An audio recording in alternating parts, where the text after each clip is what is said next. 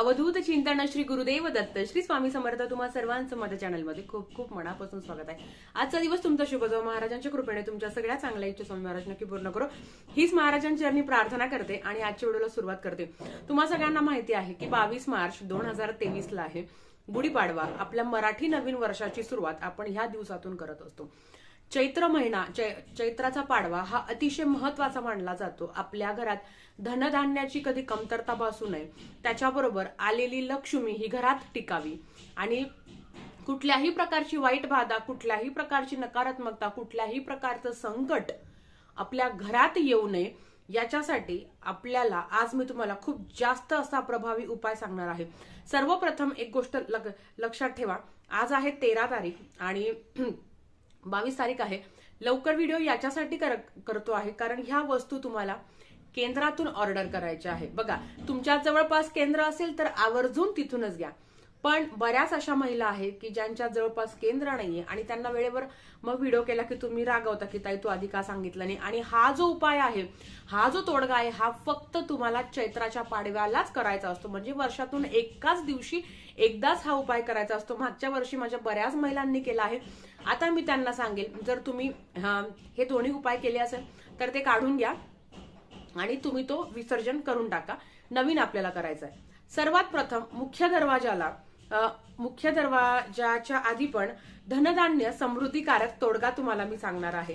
बघा, धनधान्य समृद्धीकारक तोडगा हा जो तोडगा आहे हा खूप प्रभावी आहे, जो तुम्हाला ह्याच दिवशी करायचा असतो, म्हणजे पाडव्याच्या दिवशी करायचा असतो। आता तो उपाय काय आहे, तो तोडगा काय आहे ते तुम्हाला सांगते। सर्वप्रथम हे बघा, असं पिवळ्या कलरची पोटली, तुम्हाला काहीच करायचं नाही, ऑर्डर द्यायची आहे। याच्यामध्ये सगळं सामान मिळणार आहे। ते कसं करायचं, काय करायचं हे याच्यात इथे लिहिलेलं असतं। हे उलट दिसत असेल, याच्यात इथे लिहिलेलं असतं, त्याच पद्धतीने फक्त करायचं आहे। पण हा वर्षातून एकदाच करायचा असतो बरं का ताई, आता नाही, नंतर नाही। मासिक धर्म आहे, विटाळ आहे, तर घरातल्या पुरुषांनी केलं तरी चालेल आणि जर सुतक असेल तर नाही करता येणार, मग डायरेक्ट 2024च्याच पाडव्याला करावं लागेल, इतकं महत्वाचं आहे। आणि हा जो तोडगा आहे हा फक्त तुम्हाला पाडव्याच्याच दिवशी करायचा आहे, म्हणून तुम्हाला मी आता व्हिडिओ करून दाखवते आहे, म्हणजे सांगते आहे। आता याच्यात काय आहे, याचा काय फायदा आहे ते तुम्हाला सांगते, वाचूनच दाखवते। या तोडग्याचा प्रयोग चैत्र शुद्ध प्रतिपदेला म्हणजे गुढीपाडवेलाच करायचा असतो। या दिवशी जमले नाही तर कुठल्याही बुधवारी किंवा कुठल्याही शुभ योगावर करावा। बघा, आता तुम्ही म्हणाल ताई तू तर मला म्हटली होती की पाडव्यालाच करावा, पण पाडव्याचं स्वतःचं असं महत्व आहे, पण ज्यांना अडचण आली, ज्यांना खूपच काही प्रॉब्लेम आहे, त्यांनी कुठल्याही बुधवारी किंवा कुठल्याही शुभ मुहूर्तावर केलं तरी हरकत नाही। पण मी तुम्हाला सांगेल, कृपया करून चैत्र महिन्याच्या पाडव्यालाच करा, म्हणजे या गुढीपाडव्यालाच करा।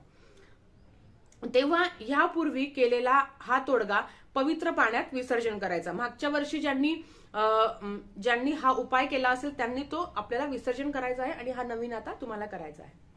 हा तोडगा करताना नवीन पिवळ्या पिशवीत पुढील साहित्य एकत्र करावे। आता तुम्ही जर हे ऑर्डर केलं तर तुम्हाला हे असंच मिळणार आहे, काही करायची गरज नाही। पण ज्यांना ऑर्डर करणं शक्य होत नाही, कारण अर्थात डिलिव्हरी चार्जेस असतात, ज्यांना काही फायनान्शियल प्रॉब्लेम असेल त्यांना एक एक वस्तू मी सांगते त्या गोळा करायच्या आणि एका पिवळ्या कपड्याच्या वस्त्रामध्ये तुम्हाला गुंडाळून ठेवायच्या, एवढं तुम्ही करू शकता।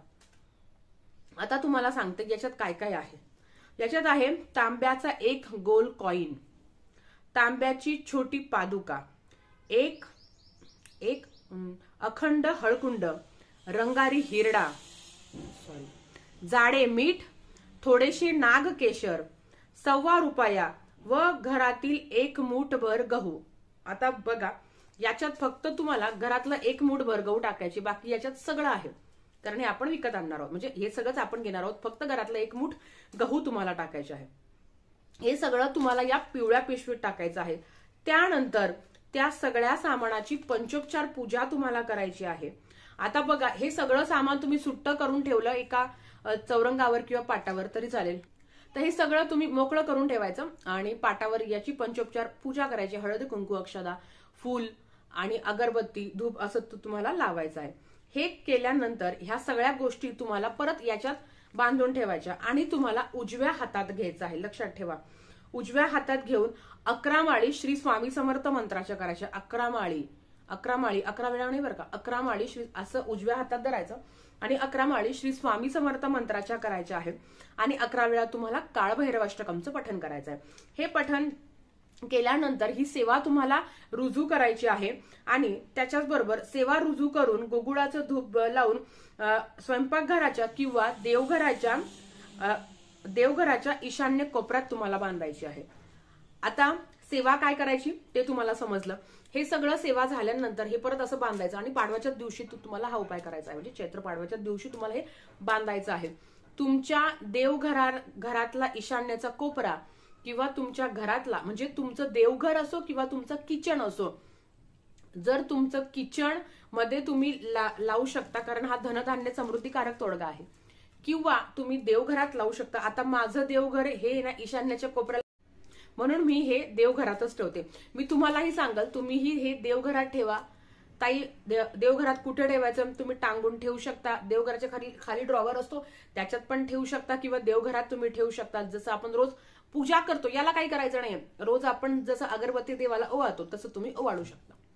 किंवा ज्यांना इच्छा असेल त्यांनी किचन ओट्यावर ठेवा किंवा थोडंसं तिथे खिळा ठोका, तिथे तुम्ही असं लावून देऊ शकता। ईशान्येच्या कोपऱ्यातच ठेवायचं आहे, घरात ईशान्येचा कोपरा जिथे असेल तिथे तुम्हाला हा ठेवायचा आहे। हा उपाय वर्षातून एकदाच करायला मिळतो। परत मी तुम्हाला सांगेल, जर अडचणच आहे काहीच करू शकत नाही तर तुम्ही बुधवारी करावा, म्हणून हा तुम्हाला आत्ताच ऑर्डर करायचा आहे। हा खूप महत्वाचा आहे, जो तुम्हाला मी सांगेल आवर्जून मागवा। त्याच्याच बरोबर अजून एक सांगायचं आहे, आता हा पण तुम्हाला मुख्य दरवाजाला लावायचा आहे। मागच्या वर्षी बऱ्याच महिलांनी लावला आहे, हा पण लावायचा आहे। आता हा कसा लावायचा काय लावायचा ते तुम्हाला मी थोडक्यात सांगते बघा। चैत्र पाडव्याच्या दिवशी सेवेकरांनी म्हणजे आपण सगळ्या जणांनी एक वडाच्या झाडाची 3 इंच लांबीची मुळी आणायची आणि ही मुळी व रंगारी हिरडा, याच्यामध्ये काय आहे, वडाच्या झाडाची 3 इंच मुळी आहे। तुम्हाला काढून दाखवू का मी, दाखवते थांबा। तर याच्यात वडाच्या झाडाची 3 इंच मुळी आहे आणि रंगारी हिरडा आहे। ऍक्च्युली पॅक आहे ना म्हणून मला असं वाटतं की नवीन आहे ते। तर याच्यात बघा वडाची झाडाची मुळी आहे आणि रंगारी हिरडा आहे, हे आणायचं। अशी लाल पिशवी, आणि ह्या सगळ्या वस्तू केंद्रात मिळून जातील, तुम्हाला काही टेन्शन नाही, म्हणून तुम्हाला मी आत्ताच सांगते की आत्ताच आणून ठेवा। हे घ्यायचं, हे घेतल्यानंतर सर्व कुटुंबाने एकत्र यायचं। कुटुंब प्रमुखाने, आता कुटुंब प्रमुख जर त्या दिवशी अर्थात बाहेर असेल तर घरातल्या कुलस्त्रीने केलं तर आवर्जून काही हरकत नाही। तुम्हाला काय करायचं आहे, याच्यावर सामूहिकपणे असं हातात ठेवायचं, असं आपल्या उजव्या हातात ठेवायचं आणि तुम्ही श्री स्वामी समर्थ ह्या मंत्राची 1 माळ जप करायची। फक्त 1 माळ जप श्री स्वामी समर्थ ह्या मंत्राची करायची आहे। महाराजांना प्रार्थना करायची की माझ्या घरात कुठलंही वाईट बाधा येऊन देऊ नको, कुठलीही नकारात्मकता, कुठलंही संकट माझ्या घरात येऊ देऊ नको, कारण अर्थात ते मुख्य दरवाजावरनं येतं ना, म्हणून ही प्रार्थना करून पाडव्याच्या दिवशी, आणि हा तर उपाय तुम्हाला पाडव्यालाच करायचा, याला कुठलाही ऑप्शन नाहीये, बुधवारी करा किंवा कुठल्याही शुभ मुहूर्तावर नाही, हा तुम्हाला पाडव्यालाच करायचा आहे। तर तुम्हाला काय करायचं, हे हातात घेऊन 1 माळ महाराजांची करायची। अर्थात सगळ्यांनी बसून हा जप केला तर अतिशय उत्तम, किंवा जेवढे घरात अवेलेबल आहे त्यांनी बसून हा जप करावा। हे झाल्यानंतर घराचा जो मुख्य दरवाजा आहे, मुख्य दरवाजाच्या वरती तुम्हाला हे टांगून द्यायचं आहे। मुख्य दरवाजाच्या उजव्या बाजूला, आता मी माझ्या घरात प्रवेश केल्यानंतर माझी डावी बाजू आणि घरातून बाहेर येताना माझी उजवी बाजू, समजलं असेल। मी जेव्हा माझ्या घराच्या बाहेरून जाईल तेव्हा माझी उजवी बाजू आणि मी घरात प्रवेश करेल तेव्हा माझी डावी बाजू, या पद्धतीने तुम्हाला हे लावायचं आहे। हा खूप खूप खूप खूप प्रभावी उपाय आहे, तोडगा आहे, जो तुम्हाला करायचा आहे। म्हणून मी तुम्हाला सांगेल, मी केंद्रातल्या मावशींचा नंबर तुम्हाला खाली देते आहे, त्यांच्याकडनं तुम्ही ऑर्डर करू शकता। आणि आवर्जून माझ्या प्रत्येक सेवेकराच्या घरात हा उपाय, हा तोडगा त्यांनी करावा, हीच मी त्यांच्याकडनं अपेक्षा व्यक्त करते। आणि आजचा व्हिडिओ इथेच थांबवते। आवडला असेल तर लाईक करा, शेअर करा आणि सबस्क्राईब करा। भेटूया परत अशाच एका नवीन व्हिडिओ सोबत। श्री स्वामी समर्थ।